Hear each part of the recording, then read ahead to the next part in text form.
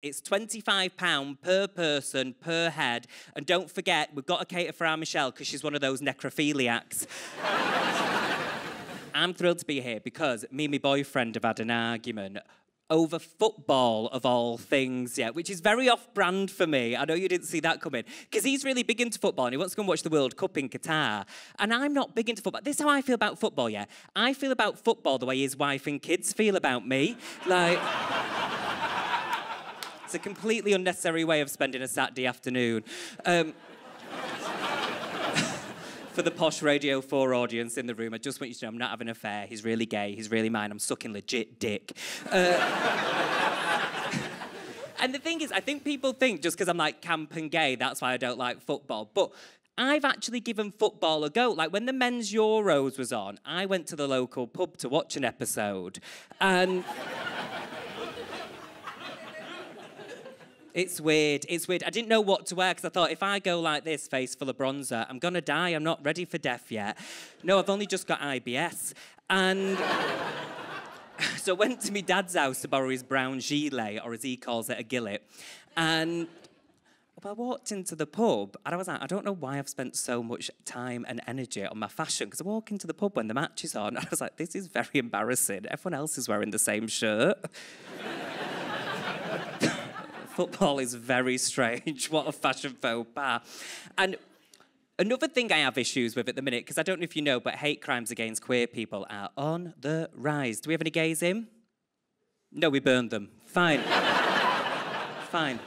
Hate crimes against queer people are on the rise, and I'm really scared because I'm melodramatic, but I'm worried that we're going to have to start using Polari again. Now, for those of you who don't know, that was a gay. That was a gay. Burn it, or boy band, get it, get it. Thank God you're here, sister. But, so Polari, for those of you that don't know, it's like the secret gay language. So in the old days when I was illegal, if you wanted to know, no, there was a time when I was illegal, quelle surprise. And so if I wanted to know you were gay and on brand, I'd come up to you and speak in Polari. So I'd be like, hello, ducky. And if you went, hello, ducky, I'd be like, I'm in with a chance. I'm in with a chance. Buy it a drink. But if I went, hello, ducky, and you went, all right, I was like, please, time to leave. But I've been looking into it just in case I need to use it. And the language of Polari is really making me laugh. Because they have words like naff, which means not very good, bevy for a drink, and tara, which means see you later. And I was like, naff, bevy, tara. I was like, is this gay or is it scouse? So if I wanted to say you were really fit, I would say you are fabuloso, right? And I just thought, fabuloso. I thought, ooh, very sneaky gays. How did we get away with that for so long? And my concern is about using it is because my mother, so I'm from Manchester, and my mum can barely, decipher English. So I'm worried if I have to use Polari because my mum gets English wrong all the time. Like my cousin Michelle is a celiac, which means she's scared of bread. And no, honestly, a bit of Hovis. And we're booking a family dinner and it's my turn to book it. And so my mum rings me to remind me of everyone's dietary requirements. And she was like, Stephen, don't forget the rules. Don't go in and get any of your showbiz ideas. It's £25 per person, per head. And don't forget, we've got to cater for our Michelle because she's one of those necrophiliacs. I was like, that's not what she does, Mum. She's scared of the loaf. That's all that's happening there. And I know I was mean to my boyfriend earlier, so his name's Rich, and he's 37, and he's a lawyer, which is very smart on my part. And at the start of the pandemic, it brought us closer together because we had to have time to spend with each other. So we developed little pet names for each other. Like he started calling me his little monkeykins, and I started calling him my furlough. And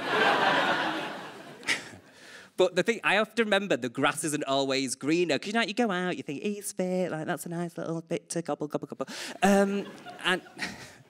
But I have to remember the grass isn't always greener because, like, for example, before I went out my Rich, I did a degree in French, and as part of the course, I had to go and live in France for a year, and I thought it was going to be like a Hilary Duff film. Do you know what I mean? Like, I'd move over, I'd work at a boulangerie, and then I'd fall in love, and this Frenchman would invite me in to live in his chateau, and I'd never have to perform at the Pleasance in Islington ever again.